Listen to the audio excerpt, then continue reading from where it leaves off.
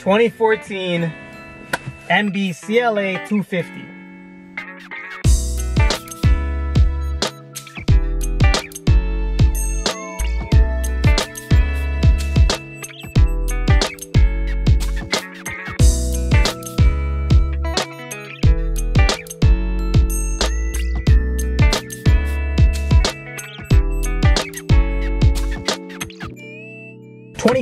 Mercedes-Benz CLA. Sport line with like the AMG Sport package, whatever they called it back then, like the appearance package. This is the entry-level Mercedes-Benz model, or was at that time in North America. You know, they tried before that with the C-Class compressor in like the late 90s, early 2000s, and that was like this weird C-Class coupe thing, hatchback thing. It was basically like a C-Class sedan with like the end chopped off. So needless to say, it didn't sell very well.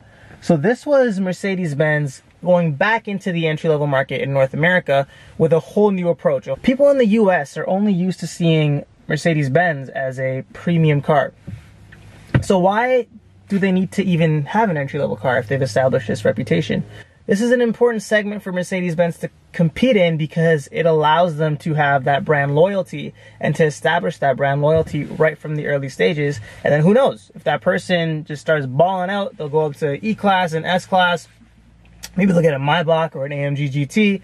So it's meant as like that aspirational car that people can afford and then get locked into the brand. When they launched the CLA in 2013, it had this super avant-garde interior and exterior styling. It was the first car for Mercedes to debut their new design language, even before the S-Class. So when people saw this, they're like, whoa, that's pretty sick, that's pretty cool. I wonder how much it costs. How much does it cost? $29,900 in 2013 US. So for under 30K, Mercedes marketed a car that people thought looked cool inside and out. It was relatively spacious, relatively practical. So of course people are gonna go into the Mercedes showroom, be like, yo, I want this, I don't want that Civic, I don't want that Accord, give me this. We'll talk about what it's like today, and then we'll talk about where that entry-level line has taken them to now, and what you can expect from this car as a used car. All right, so stay tuned. I think this interior looks really damn cool. It has this floating screen right here in the middle, which back in 2013 wasn't super common, and we all know how popular and common that's gotten now. So this was definitely a game changer, definitely a visionary design. And this being the sport package, you get this really nice leather wrapped steering wheel with deviated stitching on the inside and some nice sporty grips here. A relatively high quality digital display in between the analog tack and speedometer. Speaking of those analog tack and speedometers, those look really cool too. I think the silver and the white text give a really sporty appearance, and overall this gauge cluster looks premium, sporty, and luxurious at the same time. And one of my favorite things about this particular model, I don't know if it was standard in all CLAs, I'm presuming it wasn't, but it has a panoramic moonroof. Not really a full panoramic moonroof, but it's a little bit more than a normal moonroof. It's like a moonroof and a half. And the benefit of this is that it just lets a lot of natural light into the car, so it creates a nice airy atmosphere. It doesn't feel too dark or you know, congested inside the car. So I think that's awesome, and it's tinted, so you don't have to worry about sun glare into your eyes. How sick is that? Another one of my favorite things about the interior are these like sport seats here. Very cool. They really hold you in, and they're like a single piece in the back with the headrest. Looks super cool. A lot of people lament about the fact that the material quality isn't where it needs to be for Mercedes-Benz. There's a lot of hard touch plastics in here, but you got to keep in mind that this car was designed for a particular price point. Yes, it's a Mercedes-Benz, but yes, it also started underneath $30,000. So for looking at this as a $30,000 interior, I think it actually holds up really well. The touch points have a very high quality feel, so you don't have to worry about hard touch plastics in areas that you're never really touching. talked about briefly how it's revolutionary and future-facing, and how it was kind of the debut of a new design language for Mercedes-Benz. I think it's really, really cool. You have all these creases on the side that kind of lead to a very swoopy profile. You have this coupe-like roof line, which does limit headroom in the back, but it makes the car just look so cool. And with this AMG appearance package and this bright red paint, this car just looks so slick. Like, it's just such a good looking car. And I think it punches way above its weight when it comes to styling. Doesn't really have that much fake black plastic anywhere like some newer cars do, and I think it just looks, it looks sick, man. Like, if you were to see this car rolling down the street all red, you'd be like, damn, that's one good looking car. And if people say, damn, that's one good looking car, that's how you know the exterior styling is it's a hit. So what kind of powertrain options does this car have? In Europe, you got a whole bunch of a variety of engines. You got a series of 2-liter 4-cylinder engines and smaller little 4-cylinder turbocharged engines that came in both gasoline or petrol and diesel variants. You even got some variants with a manual transmission. So the two powertrain options that you got in North America were a turbocharged 2-liter 4-cylinder and a turbocharged 2-liter 4-cylinder. Yeah. Let me explain. The first 2-liter Turbo 4 was kind of what you found in the more mainstream models, which is what this car has, the more pedestrian-friendly models. So that one had 220 horsepower, 258 pound-feet of torque to a 7-speed DCT, paired to either front-wheel drive only or an all-wheel drive 4MATIC system. So that's what this has, the 4MATIC.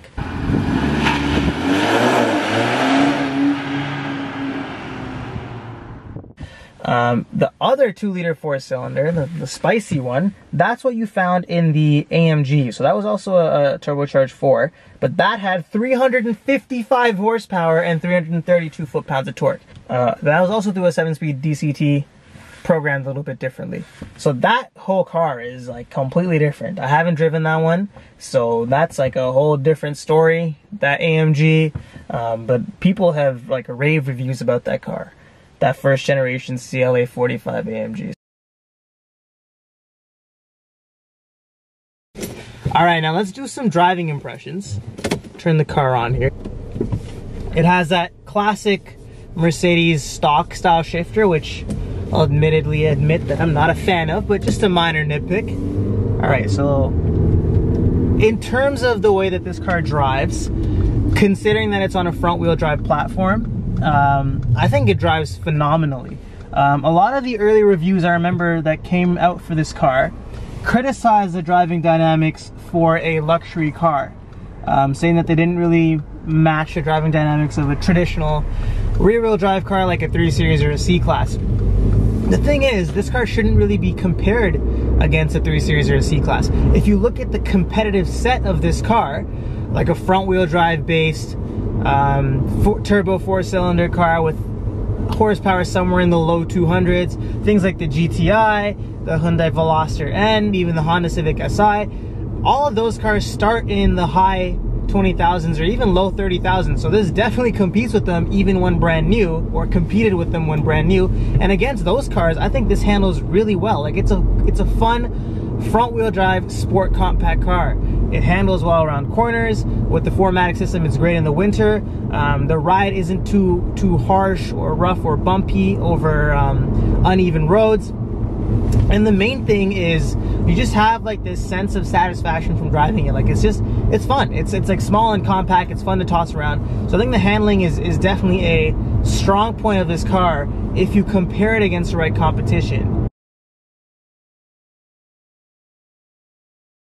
So that entry-level thing that we talked about was actually quite successful for Mercedes. This was one of Mercedes' best-selling models in the US and in Canada, and it was so successful that they actually launched a bunch of other cars based on this platform. So this car is now in its second generation, and they've kind of repositioned the CLA a little bit.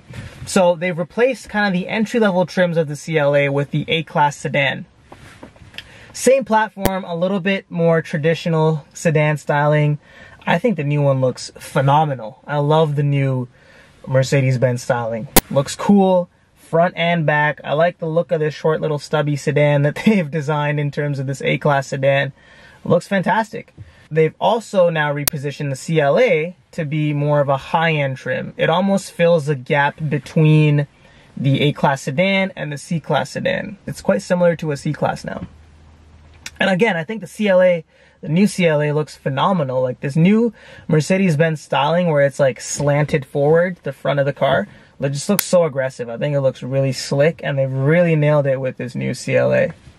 Building off this platform, they launched the GLA SUV, the new GLB SUV, and those two SUVs have also been a huge hit. So this whole approach that Mercedes-Benz had of creating like this entry-level front-wheel drive based family has really paid off, and the CLA was kind of the forerunner for them to go into that segment.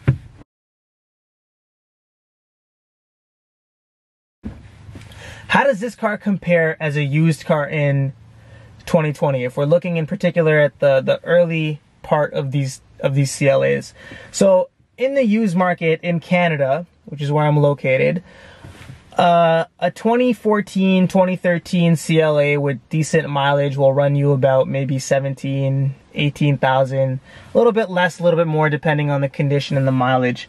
Now, I think for that price point, it may be a little overpriced in the used market, because for the same price point, you can get yourself into a 3 Series, which gives you that rear-wheel drive architecture, a bigger car, a car that's designed to be at a higher price point starting off. So in the used market, if you were prioritizing this sporty look and the interior and exterior styling of a Mercedes-Benz, then definitely go for a CLA. You'll still get a car that has great fuel efficiency, cool designs inside and out, a refined powertrain that's still competitive in 2020, interior technology that's still competitive in 2020. So if that's what you're looking for, by all means go for the CLA.